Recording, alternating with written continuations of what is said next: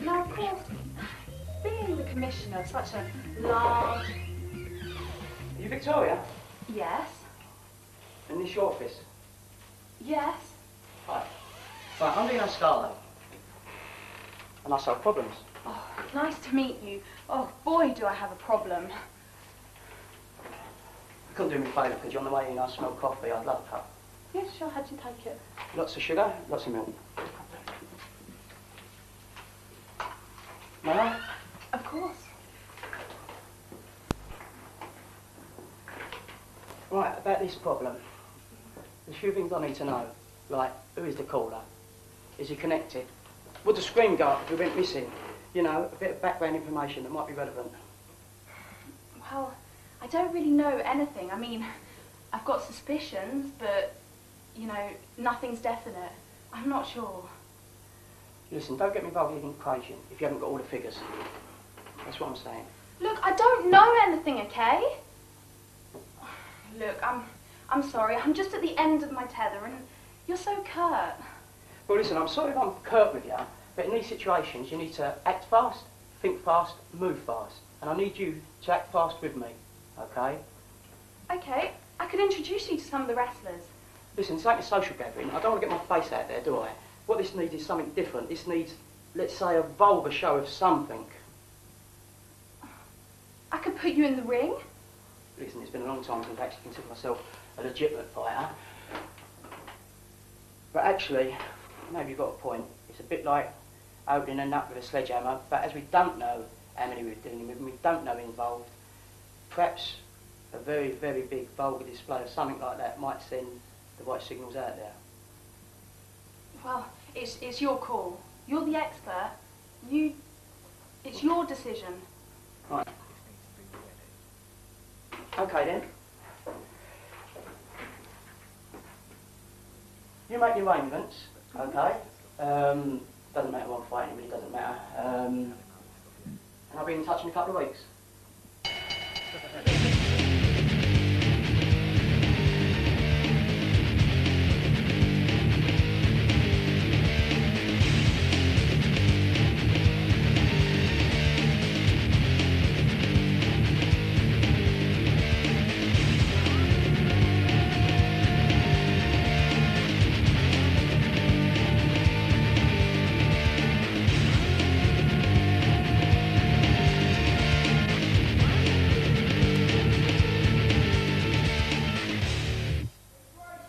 Welcome to FWA TV. It's straight into action this week as we have tag team title action. The Castanos, La Familia, Jorge and Alex take on the new breed, Ash and Kerr. As we saw last week in their Renegade Outlaw Breed TV, all they had to do was promise that Kerr would work for a whole year without pay to get yet another shot at the titles they lost a couple of months ago.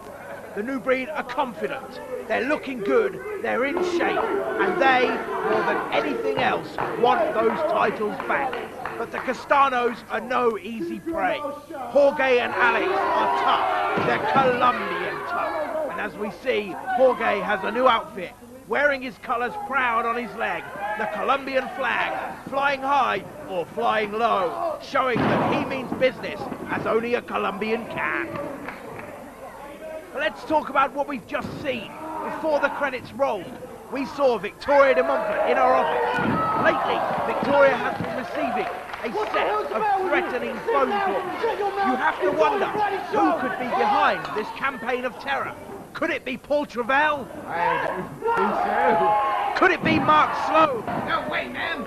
What about Doug Williams? Could be.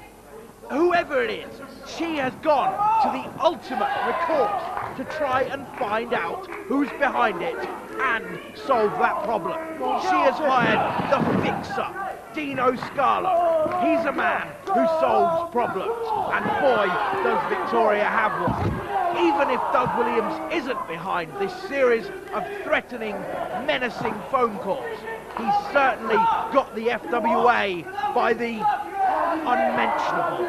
He's our champion, like it or not, and we'll see him in the second half defending his title against Jonny Storm. Let's get back to the match in hand. We see the Castanos on top as Jorge has driven his breed opponent into the mat, putting all the pressure down on the neck, causing pain, causing hurt. And yes, you can see it etched on the face, as well as the tattoo is etched on the back of his partner. Ash is hurting. Jorge throwing Ash to the outside there, and if I know my Castanos, I know what's coming up now. Yes, yes, look, there's Ales taking it to Ash outside of the ring, going outside the rules. This isn't in the handbook of how to win a clean wrestling match. Instead, this is high impact.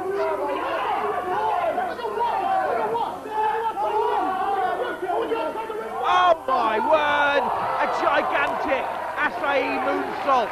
That, ladies and gentlemen, is when Ales Castano leaps onto the middle rope on the outside of the ring and does a full 365-degree turn into his opponent, knocking Ash to the ground, knocking all the wind out of him. Has he knocked the fight out of him?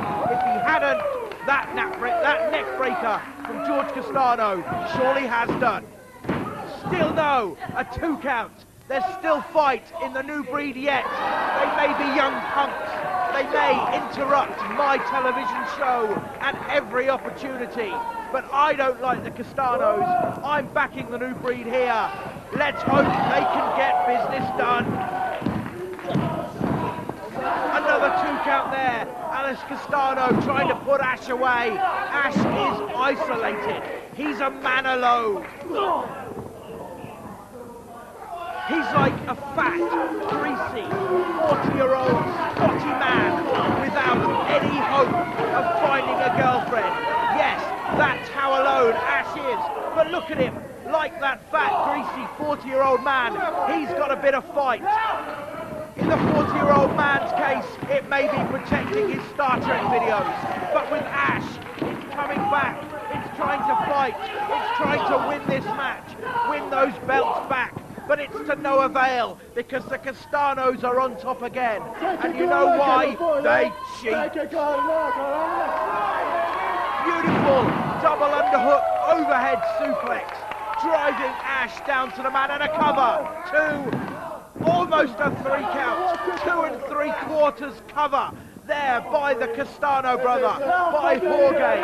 Ash has got to be a broken man by now, and Jorge is really putting the pressure on with that sharpshooter and grabbing the ropes for extra leverage. That's not on. Ladies and gentlemen, he is cheating. He is bending the rules so far. They're almost breaking.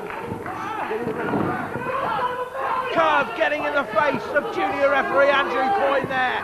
He may be a junior referee, but he officiates with some authority, let me tell you. Quick cover, Curve breaks it up, a boot to the back of Ales, but he's only earning the ire of the referee once more, only ticking off the man who's supposed to be protecting him. Second rope moonsaults. Only a 2 count again. Ash desperately needs to make a tag, but how can he when Ales takes care of Curve as well as Ash in the ring? These Colombians have grown as a team. They may be brothers. They have an amazing sense of communication, but Ash has come back out of nowhere. There's a power bomb, and Jorge getting the boots in. The referee has not seen the tag. He's going to force Jorge out of the ring, surely. Andrew Coyne, get a grip.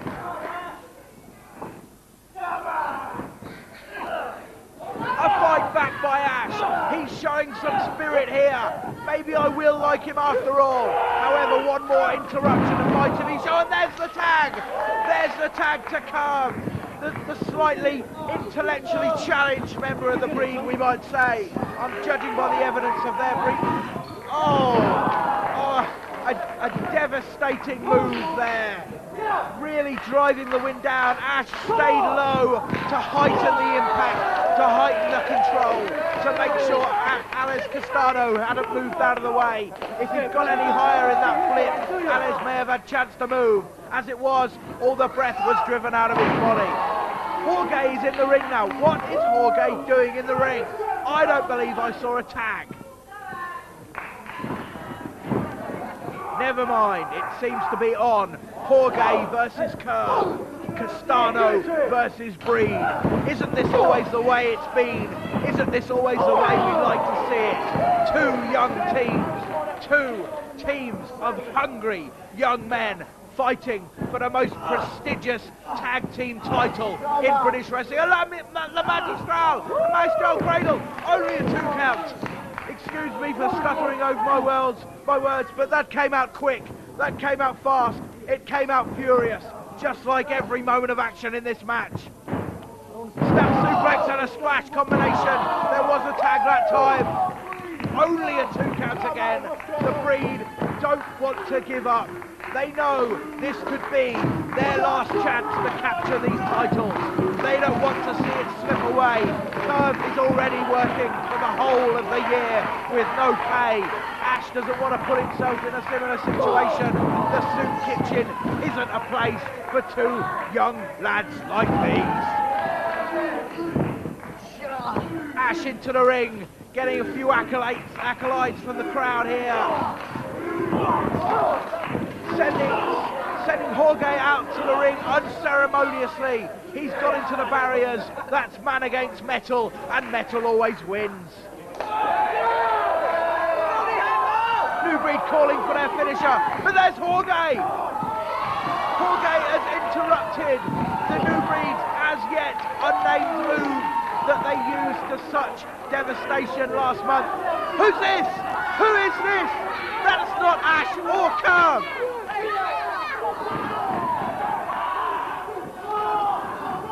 Incredible, as the Castanos might say, incredible.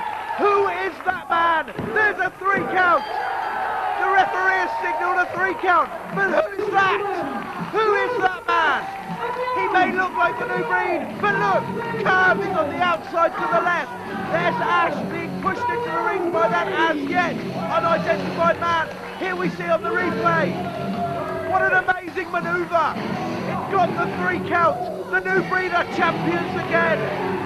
But there's jiggery pokery afoot. Here we gotta go. I'll see you after break for a title match.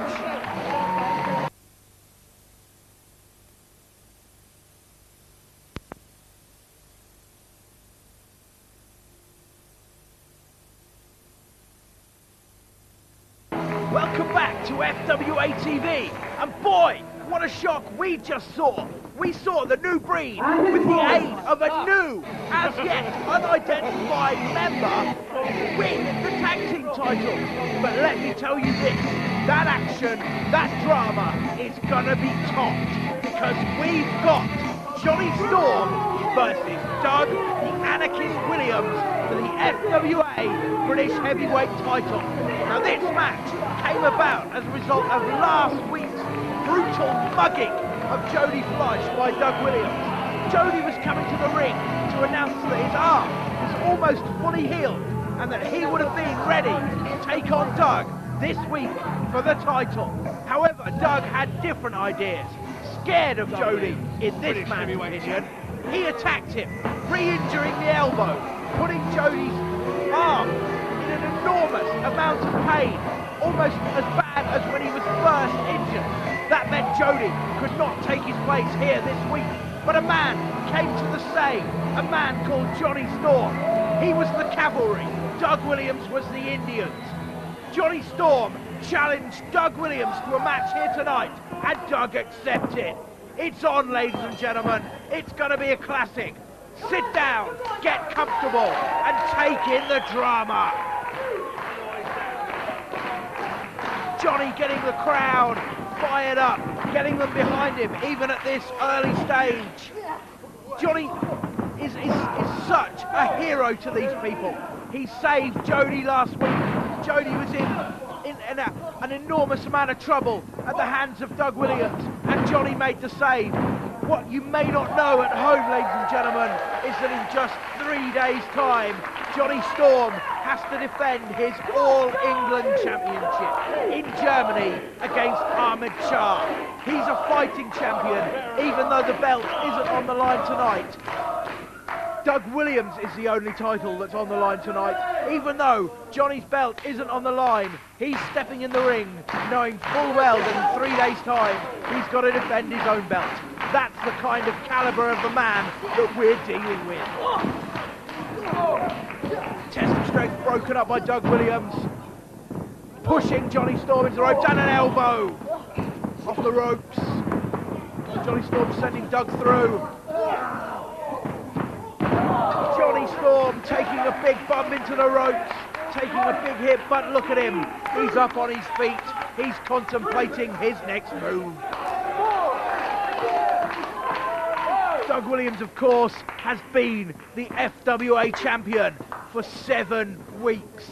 He has fought back the challenge of Kerry Cabrero. He has fought back the political machinations of Victoria de Montfort. She does not want him as our champion. I do not want him as our champion. You in the FWA want to be represented by that man there, that lowlife, Doug Williams. A hell of a wrestler he may be, but he's a horrible human being. And while he is champion, the FWA will always be under threat. He's a self-confessed anarchist. Oh, excuse me. Beautiful sequence by Jonny Storm. And a drop toe hold into the ropes. Doug Williams' face met turnbuckle pad, and now he's been dumped to the outside. As I was saying, the FWA is under threat, and it may be for that reason that Victoria de Montfort has hired the services of a fixer, a man known only as Dino Scarlo. Those who know of him whisper his name. He's such a dangerous individual. He knows people who know people. Jonny to the outside, bringing Doug down to his level, and a face into the mat, a face into the apron, and now it's Doug who takes the turn to lure Jonny into the ring and bring him down to the mat. If you ground a flyer, he's no good, and that's what Doug is trying to do now. What he perhaps doesn't realise, although a man of Doug's intelligence, a man of his intellect, a man of his nous, has no doubt scouted Jonny Storm, but what he perhaps doesn't realise is that Jonny Storm is an excellent mat technician as well. Jonny fighting against the head scissors here of Doug, turning it over. Flipping out into a headlock of his own. A grounded side headlock, bringing it up, cranking down on Doug's head.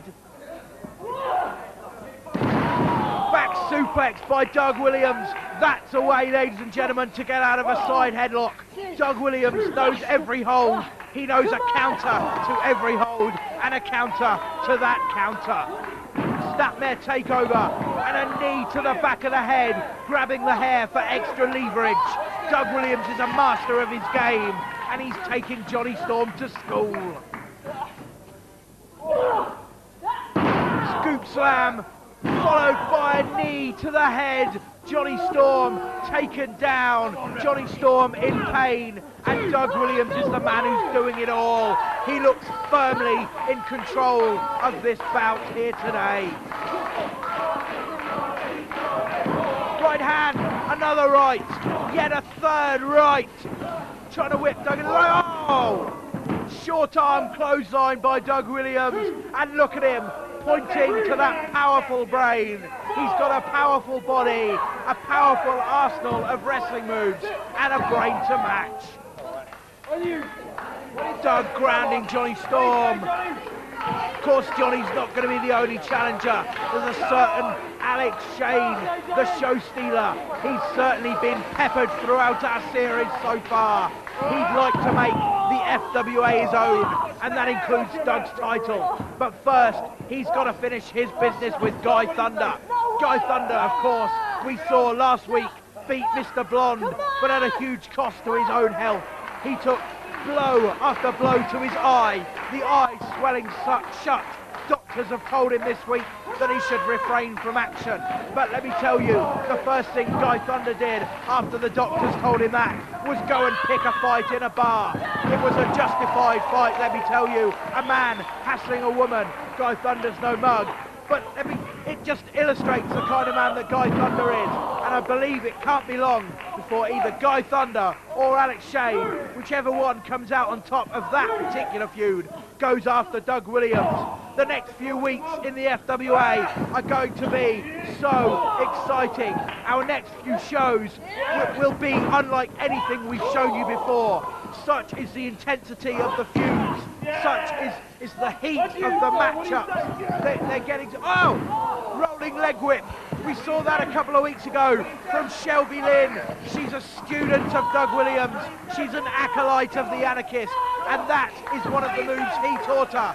He does it so much better than her, with so much more force. Jonny Storm driven into the mat. What an incredible move. Doug getting into referee Steve Linsky there, trying to get through those pounds of fat that surround his whole body, even his ears. He's trying to tell Jonny that he's trying to tell Steve Linsky that Jonny was cheating. I don't personally think he was, but if Doug believes it, few are going to argue with him within those four walls. Oh! Super Rewind Hurricane Rana! Only a 2 count. Jonny Storm won the All England Championship a few weeks ago from Scotty Rock with that very manoeuvre. But it couldn't get it done here tonight. Doug Williams, too savvy. Jonny even losing his temper a little, throwing his body around the ring with few thoughts for his own safety, for Doug Williams' safety. He's trying it again, but Doug Williams, too clever, catches him, and a sit-down powerbomb. 2 3/4, perhaps even 2 15/16. That was close, ladies and gentlemen. That was so very close. Doug Williams almost had his night's work done. He was almost going to the back, his title intact. But no, Jonny Storm kicked out to fight another day. And look at that display of strength. No! Slip out by Jonny Storm. A roll up. Only a 2 count. And a super kick. Doug Williams is down. Jonny Storm has the man shaken. 2 3/4 yet again. Ladies and gentlemen, this one is back and forth. Back and forth. A 2 count by Doug Williams. A 2 count by Jonny Storm. Who can get this done? Who can win the belt? Who will be our champion at the end of tonight's show? Missed forearms. The Revolution DDT! Revolution! Revolution! That's it! That's finished! So many men! Come on! Cover him! 1, 2... Oh! Jonny Storm kicked out! I don't want to lose my impartiality here, but Jonny Storm, come on! You can beat him! Another scoop slam by Doug. Come on, Jonny! Come on! You can do it! You can beat this man! I'd like to think I'm the most impartial man in British wrestling. I call it straight down the line. But I've had enough of Doug Williams. I've had enough of his title. I've had enough of his head. I've had enough of his bum. And it's his bum that's hurting now as Jonny cascades down onto him with a moonsault. That's it. No! 2 99/100. It was almost over. Jonny, you've got to do it again. Go up top. One more time. No! Doug Williams move. Jonny landed on his feet. Chaos Theory. 1, 2, 3. Oh no! Doug Williams is still FWA champion. Doug Williams still holds the belt to ransom. I must admit, he's an incredible performer. He's perhaps the best wrestler this country has ever seen. But can anyone take the belt off him? Can Victoria de Montfort find a man who can stop Doug Williams? Can Victoria find a man who can stop the threatening phone calls? Will Dino Scarlo, the Fixer, be that man? Will Dino Scarlo cause trouble for Doug Williams or the rest of the FWA? These are questions that play on my mind. What was Angel doing with Guy Thunder last week? And what does it mean for Scott Parker? Who is the new member of the new breed? Can Alex Shane beat Guy Thunder? All these questions and more will be answered in the future. We've got to go. I'll see you next time.